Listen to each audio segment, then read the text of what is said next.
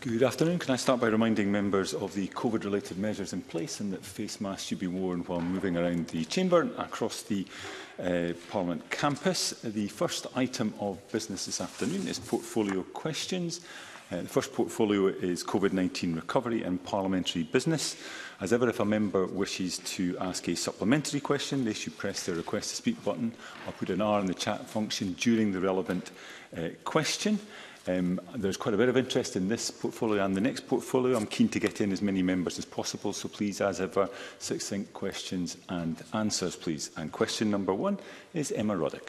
To ask the Scottish Government...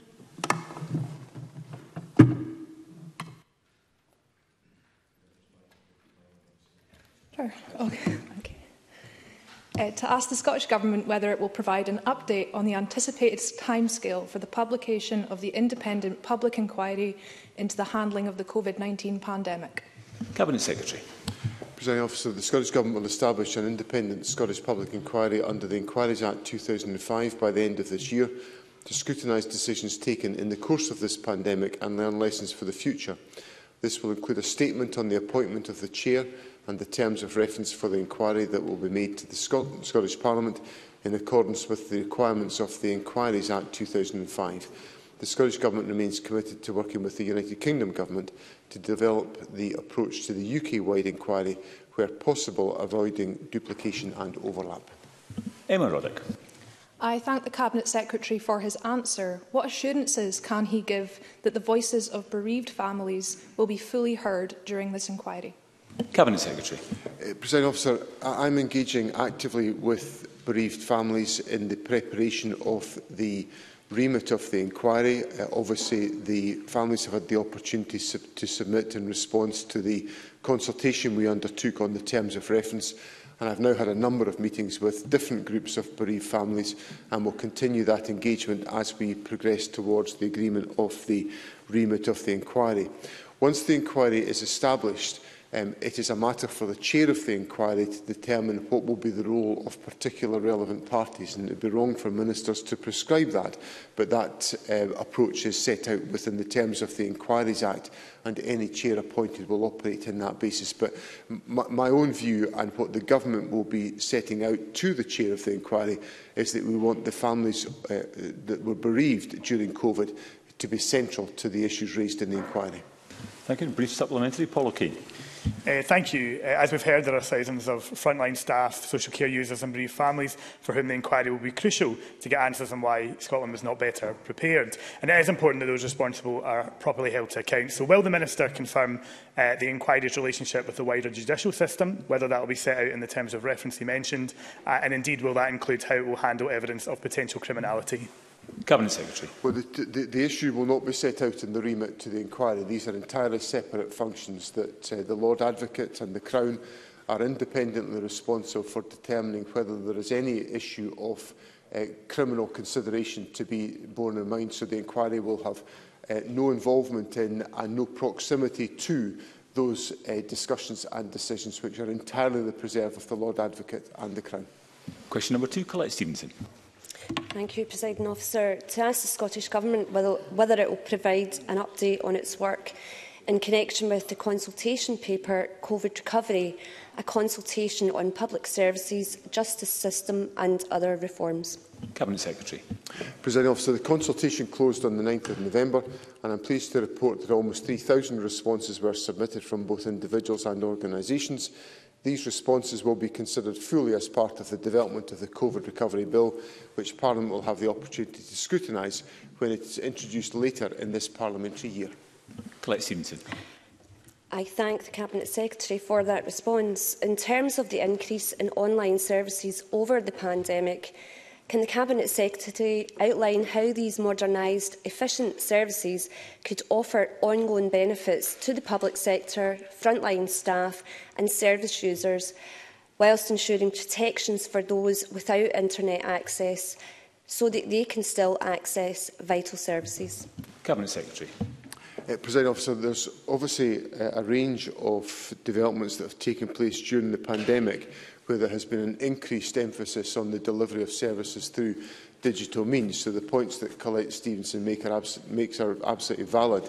about the importance of the delivery of efficient services through digital means, but also that individuals are able to access those digital resources and that there should be no impediments to that. Obviously, the Government's commitment to improving connectivity, whether that's around the commitment to the R100 contract or whether that's the work on the 4G mobile infrastructure and the mobile hotspots, plus also the voucher schemes that are available to support people who are on low incomes to have access to devices, are all part of the Government's response to make sure that these services are in place and there's no obstacle to individuals accessing them. Brief supplementary, Jamie Green. Something that was not of benefit to the general public was the temporary release of 348 criminals from prisons, of which 40% went on to reoffend. Does that sound like the sort of temporary measure we want to make permanent? Cabinet Secretary. Obviously, there are a range of measures within the bill that are the subject of consultation. As Mr Green will know, the Government had to take some difficult decisions during the pandemic around the whole question of early release to provide a response to the pandemic. We will obviously consider, and Parliament will have the opportunity to discuss and decide whether it wishes to legislate on questions in relation to these matters that were the subject of consultation, and there will be full parliamentary scrutiny available for members, and I'm sure Mr Green will take every opportunity to make sure his voice is heard in that process. Question number 3, Sandesh Gulhani. Thank you. To ask the Scottish Government what its position is on the reported findings in the Lancet that having 2 doses of a vaccine does not prevent the transmission of COVID-19 and how this may impact its COVID passport scheme. Cabinet Secretary. President Officer, I recognise the findings of the article published in the Lancet, which found vaccination did not prevent transmission of COVID-19 in those infected with the virus. There have been a number of studies which highlighted that vaccines have some effect in reducing transmission. However, more data is required to confirm the actual magnitude of that effect, and it is likely that it varies with different viral variants and hence is lower with the current Delta variant. What is clear from the paper, however, is that vaccine does reduce the risk of Delta variant infection and accelerates clearance of the virus. Furthermore, what is also clear from the evidence to date is that we've seen a significant vaccine effect in terms of reducing the risk of serious harm from COVID. That is why it is critical that those who are unvaccinated come forward and receive both doses, and those that are eligible get their booster. The study also highlights the importance of mitigation measures, such as certification, to protect individuals and manage spread of the virus. Sandesh Gulhani. I urge everyone watching to get their COVID vaccinations. It is our best weapon against the virus. We are all in agreement that the science will see us through this pandemic. The Lancet showed no scientific evidence that the Scottish Government's COVID passport cuts significant transmission of the virus. So, in the absence of science, what we have is a policing app, mandated by the SNP and the Greens. Will the Scottish Government end the compulsory use of this app for policing Scottish businesses? Cabinet Secretary. No, we won't. And the First Minister set out yesterday to Parliament the rationale why that's the case. The Government is interested in navigating a careful course through a dangerous set of circumstances that we face. We are intent, as members of the Conservative Party are forever telling us, on the importance of ensuring that businesses are able to continue to operate. Dr Gulhani knows as well as I do that the settings in which the COVID certification scheme is applied are comparatively higher risk settings than others, hence the justification for the application of the COVID certification scheme. And as it is our intent to try to sustain those venues for as long as we possibly can do, because the alternative is to apply greater restrictions, which the Government doesn't wish to do so. So that's the rationale for why we're taking the stance that we've taken, and we've seen the COVID certification scheme has contributed towards an improvement in the vaccination level in the critical age group of 18 to 29-year-olds. And a couple of brief supplementaries. First, Stephanie Callaghan. Thank you. Presiding Officer, while 2 doses of the COVID-19 vaccine does not fully prevent transmission of the virus, I have to say I've personally viewed a range of evidence that full vaccination does lower the risk of passing on the virus and of developing serious complications and/or hospitalisation. Would the Cabinet Secretary agree that the current vaccination certification scheme provides greater reassurance to many members of the public who are considering attending venues or large-scale events covered by the scheme? Cabinet Secretary. I do agree with that proposition. The vaccination certification scheme is a proportionate measure which will contribute to reducing the risk of transmission and reducing the risk of serious illness and death. In doing so, it will help alleviate pressure on the healthcare system and will allow higher risk settings to continue to operate, as I've just explained to Dr Gulhani. At the same time, we believe it helps to increase vaccine uptake. No single measure is going to control the virus on its own, so we need a range of targeted measures to keep transmission under control. Vaccines help prevent transmission of the virus, as vaccinated people are less likely to become infected and ill than unvaccinated people, and only infected people can transmit the virus. And Carol Mochan. Thank you, Deputy Presiding Officer. Is the Cabinet Secretary aware of concerns surrounding the COVID passport scheme not being enforced rigorously or consistently at large sporting events such as football and rugby? And how will the Scottish Government address such concerns to allow the COVID passport scheme to have its desired impact? Cabinet Secretary. We obviously engage with the football clubs and the rugby authorities in relation to the application of the scheme at large events. From the information that I've seen, all of the authorities are reporting very high levels of participation. We said in the consultation document we did not envisage 100% certification, but we do place an obligation on the relevant authorities to take the appropriate steps to ensure that there is adequate levels of certification. And from the evidence that I've seen so far, I'm confident that that has been taken seriously by football and rugby authorities. But I think the point that the member has put on the record is an important point to reinforce the necessity of so doing. Question number 4, Stephen Kerr. Thank you, Deputy Presiding Officer. To ask the Scottish Government what discussions the Minister for Parliamentary Business has had with ministerial colleagues regarding steps that can be taken in relation to transparency of its activities to better enable scrutiny during parliamentary business. Minister George Adam. Thank you, Presiding Officer, and can I thank Mr Kerr for his question. The Scottish Government is fully committed to maintaining its strong track record of supporting effective parliamentary scrutiny. The Government will continue to make appropriate use of each of the routes approved by the Presiding Officer for making announcements. Stephen Kerr. Thank you. Ministers are regularly making important government announcements via backdoor answers to written questions. Parliament seems to organise its timetable to suit ministers' convenience. Ministers are determining which questions fall within their remit before answering them. And the First Minister reads out scripted answers to scripted questions at FMQs. Deputy Presiding Officer, what is the point?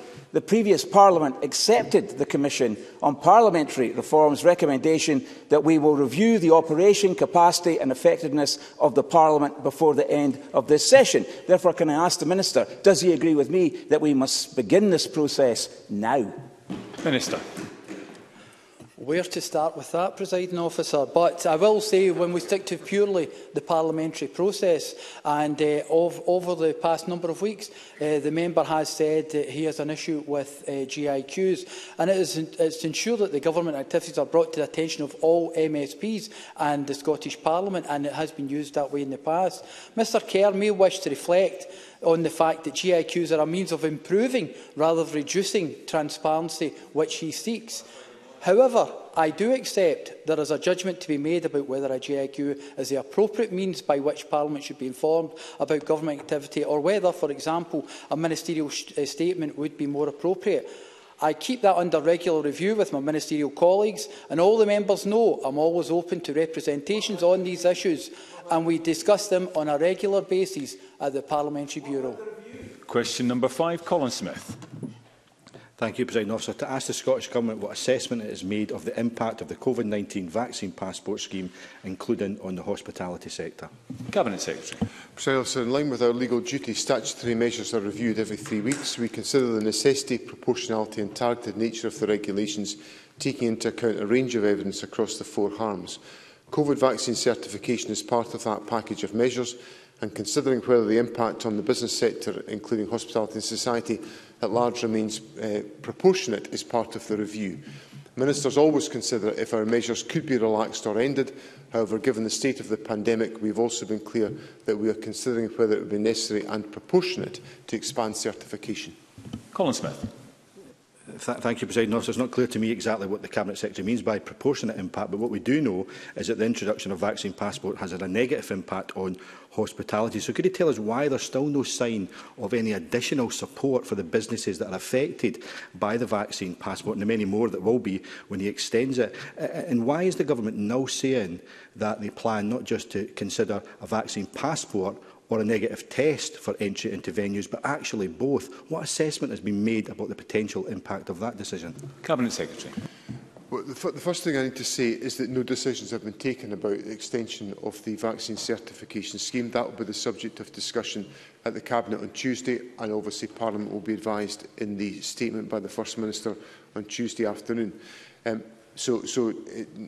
Any suggestion from the question from Mr Smith that decisions have been taken is not correct. Mr Smith asked about the question of whether measures were proportionate. That is the test that ministers must satisfy themselves of any measures that they are taking, proportionate against the scale of the pandemic and the threat to public health.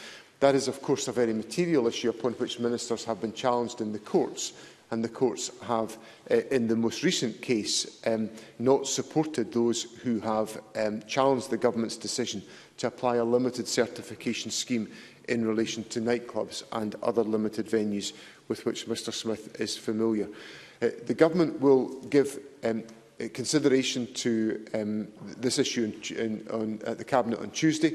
Any question of financial support has to be considered within the resources the government has available to it, and Mr Smith will be familiar with the fact that over the course of the last 18 months the government has given in excess of £4 billion of support in relation to the activities associated with COVID to deal with the challenges that businesses and other organisations have faced. Thank you. A couple of brief supplementaries, but brief questions and brief responses. First, Murdo Fraser. Thank you, Deputy Presiding Officer. I've been contacted by a number of businesses in the hospitality sector extremely concerned that they might be brought under the reach of a vaccine passport scheme due to an announcement due on Tuesday. Is the Scottish Government carrying out an economic impact assessment of the impact on these businesses should the scheme be extended? And if so, will that be published in tandem with any announcement being made? Cabinet Secretary. As the First Minister set out yesterday, the Government will produce an evidence paper on some of these questions later this week. We will obviously, the Government has to consider a range of factors to assess the question of the proportionality of the actions that we propose to take should we decide to do so. As I've explained to Mr Smith, that's the legal obligation that we have got to satisfy ourselves of, and it's one that ministers take very seriously. Thank you. And Beatrice Wishart. Cinemas are only just getting back on track, yet we are told the Scottish Government is considering expanding COVID ID cards to cinema attendance. Will the Scottish Government explain to stakeholders why this is a consideration when no outbreaks have been traced back to cinemas? Cabinet Secretary. Well, part of the judgment is about ensuring that we have sufficient resilience in the measures that we have in place to protect wider impacts that could be damaging to the public health of the country. We've gone through on many occasions the dilemmas that the government is facing, and the principal dilemma is about the damage to health. And we have had countless demands from even Conservative members, the heckling Conservative members, that we should be protecting public health. And when the government comes forward with measures to protect public health, we get criticism about the measures that we potentially might bring forward. These are some of the dilemmas. Mr Simpson says there's no evidence. If Mr Simpson wants to ask me a question, he's perfectly entitled to appeal to the presiding officer to be invited to ask a question, and I'm always here to answer questions. But what evidence does Mr Simpson need? How much evidence of the harm to public health does he need for the government to have to act? Now, if Mr Simpson wants to stick his head in the sand, he is free to do so. But the government's got a duty to act proportionally to protect the public health of the public. Thank you. And question number 6, Sarah Boyack. Thank you, Presiding Officer. To ask the Scottish Government what its position is on whether the regular and last-minute changes to parliamentary business impact on the effective scrutiny that recovery from the COVID-19 pandemic requires. Minister. Thank you, Presiding Officer. Can I thank Ms Boyack for the question? I can assure the member that the Parliamentary Bureau makes every effort to provide as much certainty as possible about the timetabling of Chamber business. Circumstances can, of course, require business to be changed. In those circumstances, in those instances, proposed changes are proposed after full consultation with all the members of the Parliamentary Bureau. Sarah Boyack. Thank you. Would the Scottish Government not agree that when we do have increasingly short notice for parliamentary business, it not only impacts on the third sector, businesses and our constituents being able to express concerns and views on the issues we're discussing in Parliament, but it also impacts on our capacity as parliamentarians to be effective in scrutinising the work of the Government? We do realise that there are lots of challenges, but fundamentally it does impact on our capacity to do the job we're here to do. Minister. Thank you, Presiding Officer. And Ms Boyack, I agree with much of what you've said there. And on average, we try to ensure that we do have as much time as possible to ensure that everyone has the opportunity to do all of that. I will take it on board, some of the points you've made, Ms Boyack, and possibly, if you mentioned to your own business managers, bring up at Bureau so we can have that discussion as well. Through the Chair, please, Minister. Question number 7, Alex Rowley. Presiding Officer, to ask the Scottish Government whether it will undertake a cross-government COVID-19 strategic review into the impact of the pandemic on frontline public services. Cabinet Secretary. So the impact of COVID-19 on Scotland's public services, people and places is well understood and has driven the Scottish Government's response to tackling the wide-ranging harms that the pandemic has caused. We continue to work closely with our partners across local government and service providers to closely monitor the impact of the pandemic on services across Scotland, particularly as we prepare for the wider winter pressures.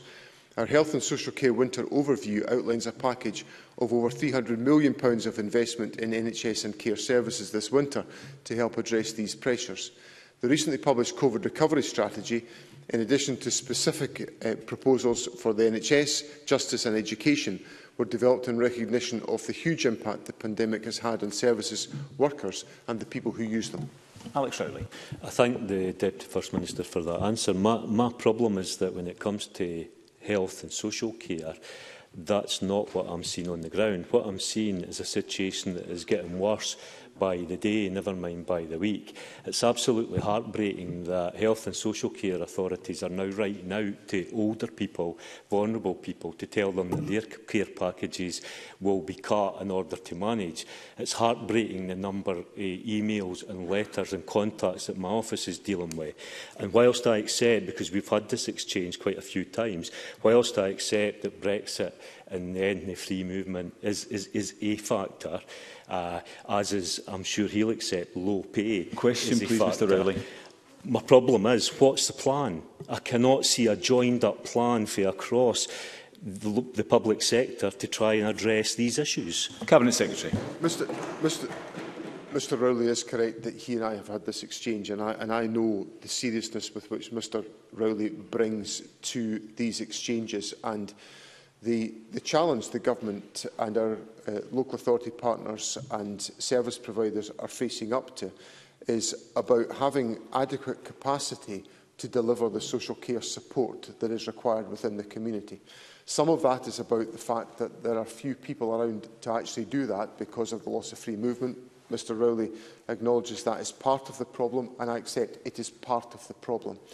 The Government has already taken steps to increase the pay for social care workers.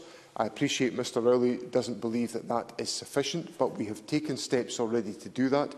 We will continue to keep that under review, and we are in active dialogue with our local authority partners about what further steps we can take to try to improve the situation, because Mr Rowley is absolutely correct in that if we do not address the fact that there are some people who are currently in hospital that could be at home with an effective social care package, we will have a greater degree of congestion in our hospitals, and therefore will weaken our resilience to be able to deal with winter pressures and COVID as the months develop. So I take seriously the points that he raises and assure him of the determination to address them.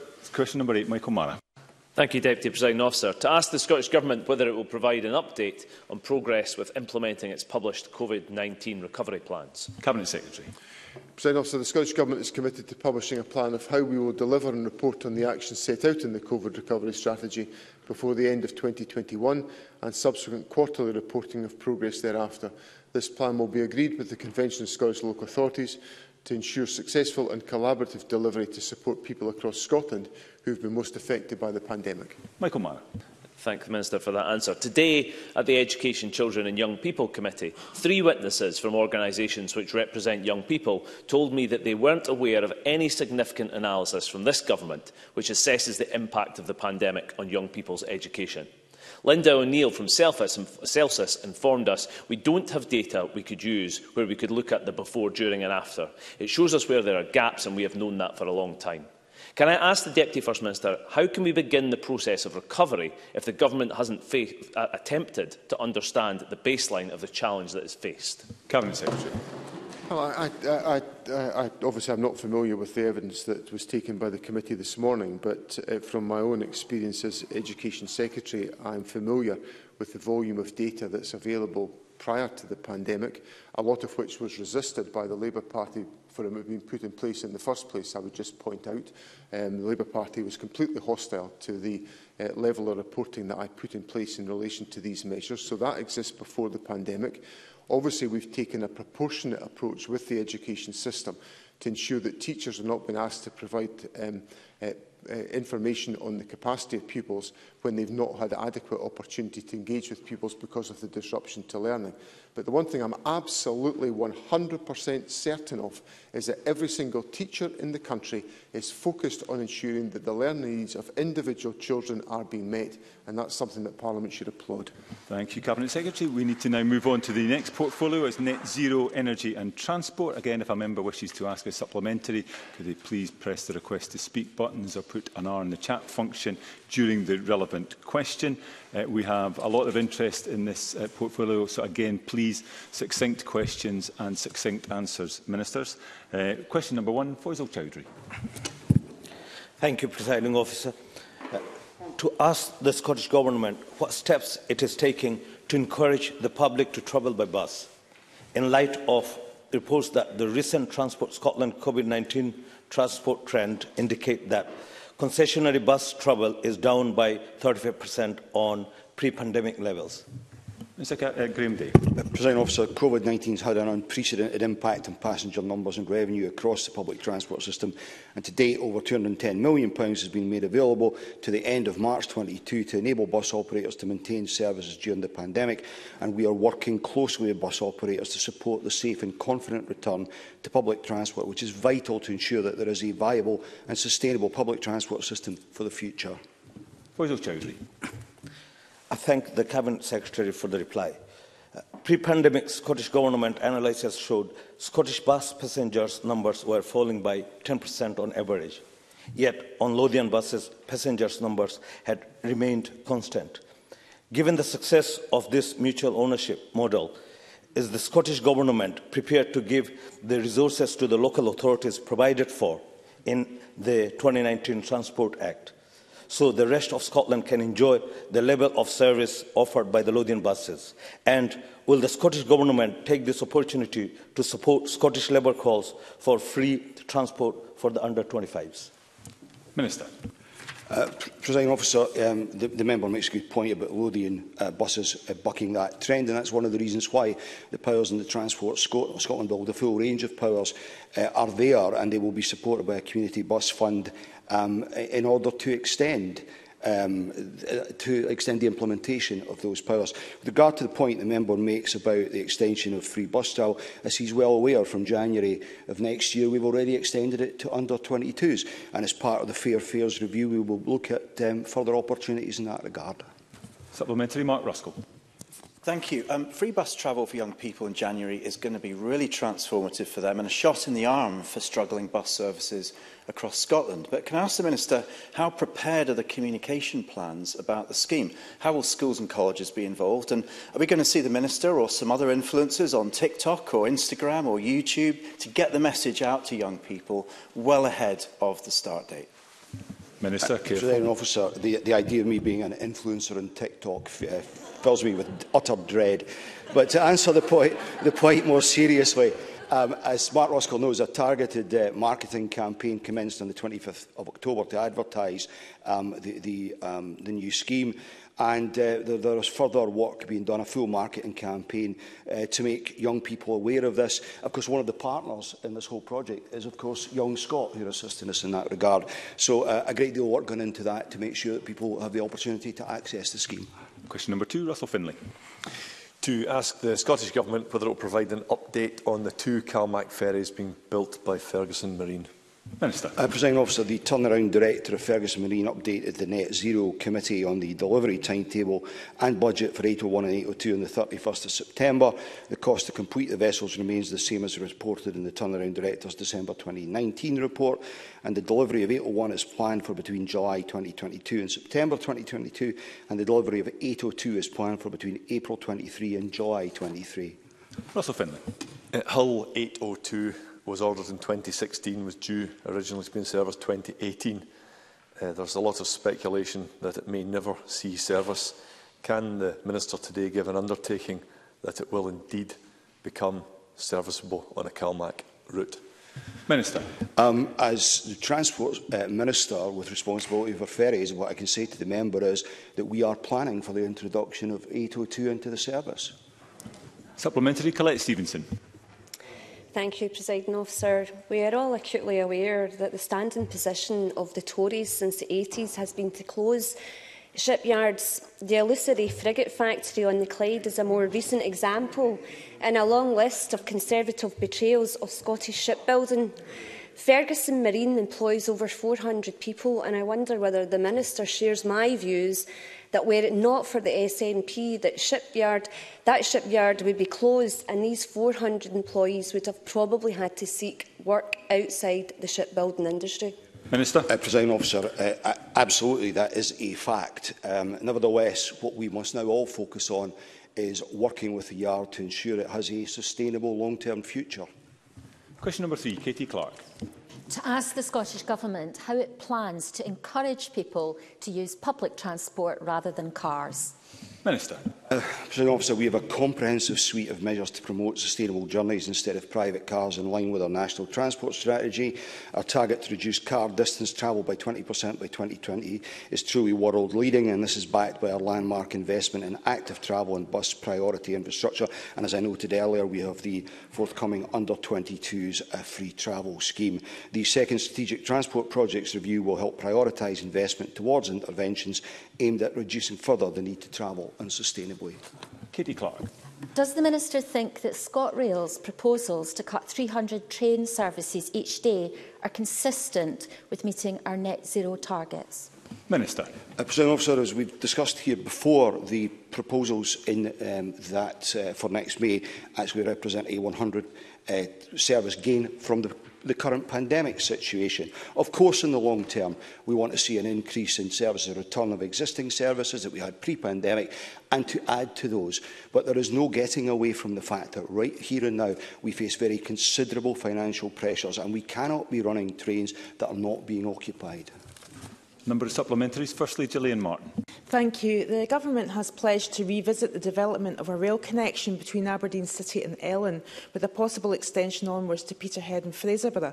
But even if we're successful in realising this, it's not going to happen overnight. So with many people having no option but to use their cars in my constituency, what is the Scottish Government doing to allow us in rural Scotland and Aberdeenshire East to rely less heavily on petrol and diesel cars in our everyday lives? Minister. Presiding Officer, there's a very great deal of support going into the North East in that regard, and you would take it very badly if I was to stand and list it all. But what I will say to the member is this, that we work very closely with Nestrans on all of this, and they have a mass transit proposal for the Aberdeen and wider Aberdeen area. And if memory serves, contained with that are some proposals, for example, to improve bus connectivity to Ellon in the member's constituency. And Liam Kerr. Thank you, Presiding Officer. If we want more people to use public transport, it has to be reliable. Now, recent incidents of industrial action mean that has not been the case, and the SNP's approach has been to stand back and let the employer and the unions fight it out. Even after I showed the Minister, contractually, the government should have been front and centre. So does the Minister now accept that in order to encourage more people onto public transport, the SNP has to take a much greater and more proactive role in industrial action? Minister. Where it's appropriate to do so, Presiding Officer, the Scottish Government will work with the employers, whoever they are, to bring about resolution of industrial actions to ensure that we don't have disruption to transport services, whatever form they take. And Evelyn Tweed. Thank you, Deputy Presiding Officer. The introduction of free bus travel for under-22s from the end of January 2022 will see approximately 1 million young people travel free of charge. This is in addition to a third of Scotland's population who already benefit from the older and disabled persons free bus scheme. Does the Minister therefore agree with me that the SNP Scottish Government have already taken significant steps to encourage the use of public transport? Minister. Presiding Officer, yes, we have, and let's give credit to our Green colleagues for the part they played in the under-22 scheme. But of course, as I noted earlier, we have the Fair Fares review going on as well at the moment to try and ensure that we best capture opportunities to support our citizens to enjoy easy access to public transport. Question number 4, John Mason. Thank you. To ask the Scottish Government what role passive house homes and off-site manufacturing have in the Glasgow-Shettleston constituency in supporting its aim to achieve net zero by 2045. Minister Patrick Harvey. Presiding Officer, we do continue to take action to increase the energy efficiency of new homes and to modernise construction to put Scotland's homes on the pathway to net zero by 2045. We're currently consulting on improvements to the high energy standards in Scottish building regulations for introduction next year. Those improvements will be strongly focused on reducing overall energy demand in new homes, and we are also developing a strategy to build more high quality and energy efficient affordable homes in communities across the country through greater use of off-site construction. John Mason. I thank the Minister for that answer, and I wonder if he would join me in congratulating West of Scotland Housing Association, CCG and Hub West Scotland on the passive development at Parkhead, which I believe is the largest in Glasgow so far, will mean very high standards of insulation and ventilation and will keep heating costs at a minimum. Minister. Yes, indeed. Along with many other positive developments, I'm really delighted to congratulate West of Scotland Housing Association, CCG and Hub West Scotland on delivery of this new development at Springfield Cross in Glasgow. 36 new homes being delivered with the support of grant funding through the Affordable Housing Supply Programme, being built to achieve high energy efficiency standards, which will result in low fuel bills for tenants when they move into the complete homes next year. Thank you. Question number 5, Rhoda Grant. To ask the Scottish Government what steps it has taken to improve ferry services to island communities. Minister Graham Day. Presiding Officer, our £580 million investment in ports and vessels announced in February will support and improve Scotland's ferry services over the next 5 years. And as part of our wider infrastructure investment plan, we continue to work constructively with partners and key stakeholders to progress a sustainable and efficient fleet placement programme. And I note the recent purchase of the MV Utna, which I'm pleased to tell the Chamber has arrived in Scotland and will shortly begin her fit-out. We, of course, continue to look at the opportunities to bring other second-hand tonnage into the fleet to improve reliability and availability. Engagement with stakeholders to develop detailed deployment, cascade and related timetables for the 2022 summer season continue. Rhoda Grant. The Minister will be aware of a number of cancellations due to crew testing positive with COVID-19, and these cancellations are obviously at short notice. Can I ask what steps the Scottish Government are considering to minimise the risk of ferry cancellations in the event of a positive COVID cases within the crews over the winter months, when infections are high and likely to rise, and when ferries already face disruption due to weather? Minister. It's a very fair point the member makes. I'm pleased to say that I had discussions just yesterday with CalMac management on this very matter. She'll appreciate that the the primary consideration when something like this happens is, of course, the health and well-being of the crews, and we have to take essential measures. But we are actively looking at whether we can assist them in terms of speeding up the testing procedure to minimise the disruption for the vessels, and also the aspects around deep cleaning and what we can do there to try and ensure that disruption is minimised. I'm not at all surprised at the considerable interest in the issue around ferries. There's a number of supplementaries. I hope to get through as many of them as possible. But again, brief questions and brief answers. First, Kenneth Gibson. Thank you, Presiding Officer. The Loughranza to Clunig ferry route is vital to the Isle of Arran, not least when the ferry from Brodick to Ardrossan cannot sail. Yet in the winter it is replaced by a once-a-day service to and from Tarbert. What steps will the Minister take to extend and enhance this vital service? Minister. Presiding Officer, I'm very much aware of the request from Arran stakeholder groups to extend the winter timetable between Loughranza and Clunig. As Mr Gibson is aware, however, this request has been considered several times previously by CalMac and Transport Scotland. I want to assure them that this was looked at in very great detail, but it's simply not possible to operate a reliable service in the winter due to the nature of the slipway at Clunig. CalMac has also looked closely at the request to provide more sailings from Tarbert to Loughranza. But again, Mr Gibson will know that any such deliberations need to factor in benefit set against disbenefit for separate populations.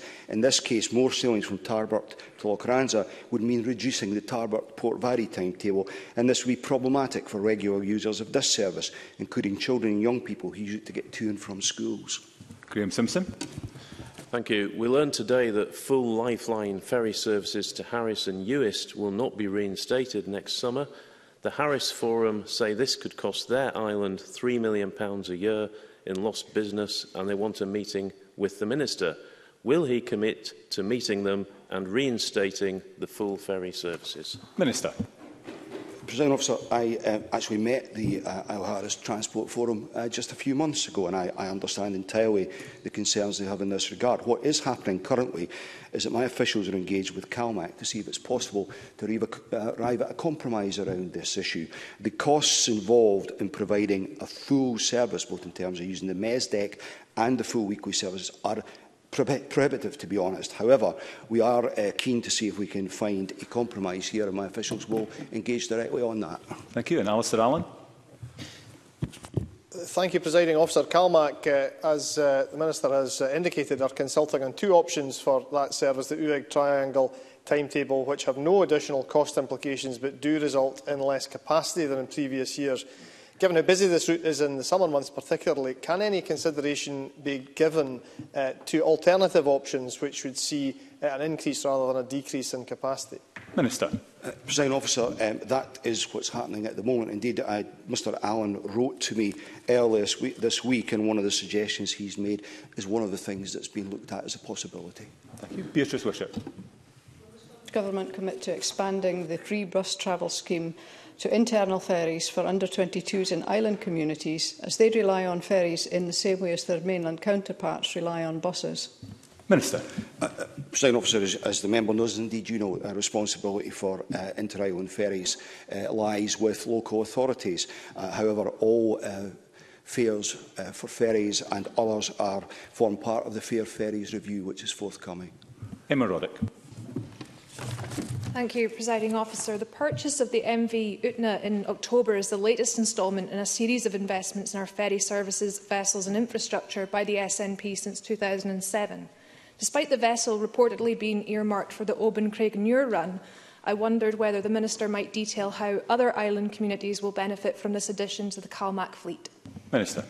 Presiding Officer, I'm delighted to say that the Utna has arrived in Scotland this week, and I look forward to see her enter service. Yes, she is earmarked for the Oban-Craignaur route, which will enable a year-round commutable service from Mull alongside the larger vessel serving Oban-Craignaur customers. The potential additional benefits for our introduction include the return of the Carusk to the Mallaig-Armadale route, improving service frequency, as well as freeing the MV Lord of the Isles to operate solely on the Mallaig to Lochboisdale route. With the addition of the Utna, fleet resilience during dry dock periods will also be improved. Thank you. We need to now move on. Question number 6 is not lodged. Question number 7, Bill Kidd. Thank you, Presiding Officer. To ask the Scottish Government what it sees as the sustainable development opportunities emerging from the decisions and outcomes of COP26. Cabinet Secretary. In advance of COP26, the Scottish Government recognised our moral responsibility to respond to the urgent need for global action on loss and damage.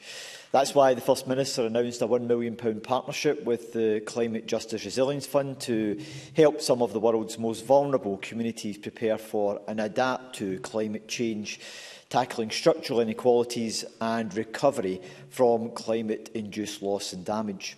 Responding to calls from activists and young people from those communities throughout the course of COP26, the Scottish Government will treble rather than double our Climate Justice Fund, including £1 million to specifically address loss and damage. Bill Kidd. Thank the Cabinet Secretary for that response. I'd be grateful if the Cabinet Secretary could outline plans the Scottish Government has to promote sustainable and ethical pension options for public sector workers, and whether the Scottish Government considers pension investment an important avenue through which we can boost business and sustainable and ethical models, and whether they are operating in Scotland or further afield. Cabinet Secretary. Presiding Officer, one of the 5 Scottish public pension schemes, 4 are unfunded and therefore do not make direct investments, and only the local government pension fund is one which is funded. It is clear that environmental, social and corporate governance issues can affect the performance of investment portfolios, and we're aware that some Scottish local government pension funds have already signed up to the principles of responsible investment and exercise a preference in new investments with positive ESGs and set that out within their financial criteria. I can also inform the member that Scottish ministers intend to liaise with the Scottish Local Government Scheme Advisory Board with a view to launching a consultation on climate risk reporting and on ESG standards for local authority pension funds, in line with the recommendations from the Task Force on Climate-related Financial Disclosure for companies to describe the impact of climate-related risks and opportunities on organisational business, strategy and financial planning. And I can assure the member that we intend to progress this work in a timely fashion. Thank you. And question number 8, Audrey Nicholl. Thank you, Presiding Officer. To ask the Scottish Government how it is engaging with oil and gas businesses in the North East as Scotland transitions to a net zero economy. Cabinet Secretary. The Scottish Government engages with companies operating in the oil and gas sector across the North East, recognising the sector and supply chains knowledge and experience will be important for developing and investing in new and emerging technologies. Ministers engage regularly with a range of stakeholders, including the Scottish Council for Development and Industry, the Aberdeen and Grampian Chamber of Commerce, and most recently I chaired the Oil and Gas and Energy Transition Strategic Leadership Group on the 19th of August, which was also attended by the Minister for Just Transition. The Minister for Business, Trade, Tourism and Enterprise is also scheduled to meet with the Chamber of Commerce next month. Audrey Nicholl. Thank the Cabinet Secretary for his response. My constituency of Aberdeen South and North Kincardine is home to a range of businesses, many family-run, that have been part of the oil and gas sector supply chain for many decades. Many have skilled workforces, established suppliers and a knowledge of the energy sector. What support will the Scottish Government provide to ensure opportunities within the renewable sector will be available to businesses such as these in order to project jobs and support the local North East economy? Cabinet Secretary. Presiding Officer, we already provide significant support for the economy of the North East, and I recognise there are specific sectoral challenges facing the region, but there are also significant opportunities. That's why we have committed some £500 million to a new Just Transition Fund for the North East and Moray over the next 10 years, and are also calling on the UK Government to match that investment. The Scottish Government's £75 million Energy Transition Fund will also support our energy sector and the North East over the next 5 years. These funds will help to protect existing jobs and create new jobs by opening up opportunities through energy transition, and harness the private sector funding and support a thriving sector. I can also say to the member that as part of our Scotland Round leasing programme, which is I believe one of the largest offshore wind leasing programmes in the world, that those bidding to take part in that programme are also required to submit a supply chain development statement setting out how they will use the domestic supply chain to support any developments which they may be awarded. And the purpose behind this is specifically to help to secure greater investment in our domestic supply chain and to support the very businesses that the member made reference to within her constituency as we transition from an oil and gas sector to one which is much more dominated by renewable energy. Thank you, Cabinet Secretary. That concludes portfolio questions. Can I thank members and both ministerial teams for their cooperation in allowing us to get through as many questions as we did. There will be now a slight pause before we move to the next item of business.